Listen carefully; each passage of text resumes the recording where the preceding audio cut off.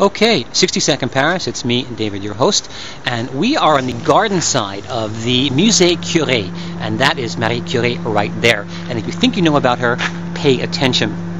Marie Sklodowska was the first woman to present a physics dissertation in 1903.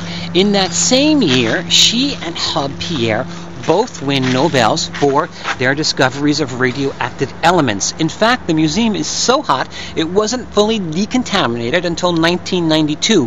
Her cookbook is still radioactive. In 1911, Marie wins another Nobel Prize for her work in radium. In fact, she is the only woman with 2 Nobels and in different areas.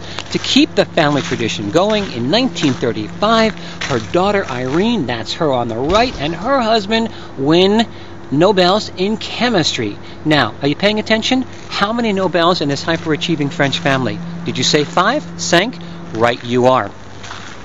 Marie was also the first female prof at the Sorbonne, and in 1995, based solely on her achievements, was entombed in the Pantheon. Beat that. The museum tour is sensational and funny. In the era before Botox, they tried to promote radioactivity as a beauty tool. The tour will knock your socks or stockings off. Make sure you get here.